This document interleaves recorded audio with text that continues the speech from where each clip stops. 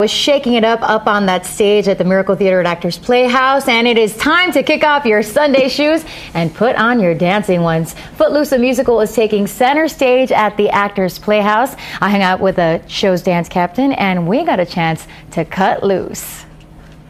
Well, like the song says, I've kicked off my Sunday shoes and I brought my kids along, of course, in addition to Footloose being a part of the 80s kids too. You were telling me a lot of the cast members were kids during the show. Absolutely, yeah. We try and make it as period as possible. So we got lots of Converse, lots of Keds, lots of Adidas. All right, and we're here with Chris, who's the choreographer, the dance captain. Dance captain, yes. For Footloose. Now, tell us, is there a lot more choreography involved with the show? Do the dancing skills have to be at another level in comparison to other musicals? Well, it's very interesting because the show takes place in a town where dancing is not allowed. Right. So for a large part of it, we have to find different ways of expressing ourselves, either through gymnastics or different kinds of dancing. But at the very beginning of the show and the very end of the show especially, we dance our faces off. Can you show me a little bit of what the cast members do on the stage? So we're going to move to the right and put our heel up this way. Okay. Yeah. Then we're going to move this way, put our heel up. Good. You're going to kick this right foot and bring it together. And then kind of go boing, boing.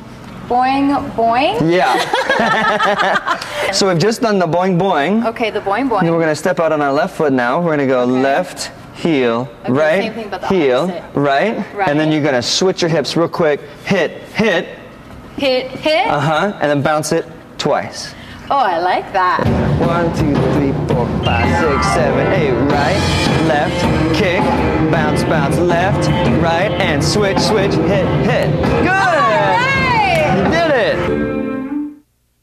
This is at the Actors Playhouse until April 6th. For information or tickets, call the box office at 305-444-9293 or go to actorsplayhouse.org. By the way, Footloose was a big hit on Broadway for 2 years, was nominated for Tony Awards, now at the Miracle Theater. The boing boing, it's to help remember the choreography, because I was like, boing boing? Like, what was that all about? Hey, and whatever you need. Yeah. Looks like fun. At the Actors Playhouse, where the 80s are back in full swing. How was it? It was so great. It's been more than 2 decades since Kevin Bacon kicked off his Sunday shoes, and now a musical version of Footloose takes over a South Florida stage. I went behind the scenes at the Actors Playhouse to meet the talented cast.